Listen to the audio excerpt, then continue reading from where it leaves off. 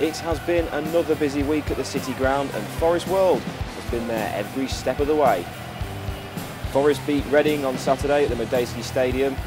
We have highlights and reaction. Forest have possession down the right. McGugan getting away from Matejovski. He's got support in the middle. McGugan takes it on, shoots, oh, and he scored!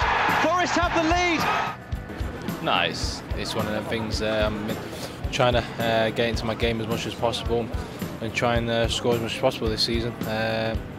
It's a really area in my game where I want to improve, and if I can keep on putting out goals like that, I'll be very happy. But it's a fantastic result. It's a great performance, second half in particular, and we thoroughly deserved the 3 points.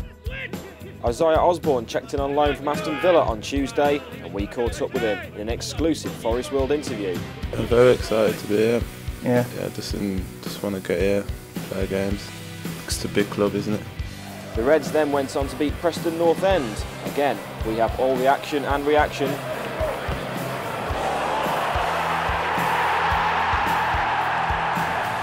It was to back up Saturday's result with a home win. Is extremely pleasing. I thought that Preston were on top really first 20, but I thought we then got into the game sort of back 20 of the first half, and then second half I thought we were actually quite comfortable.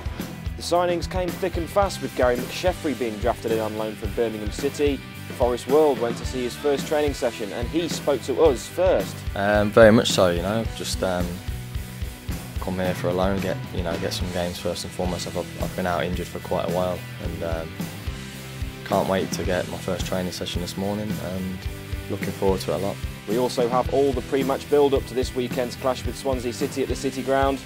Roberto Martinez and his staff have done excellent at Swansea, and we expect a tough match, but we expect every game to be tough. We're prepared for it. The players are in a buoyant, confident mood, and they should go out in this game and look forward to it and do again what they've done in the last 2 games.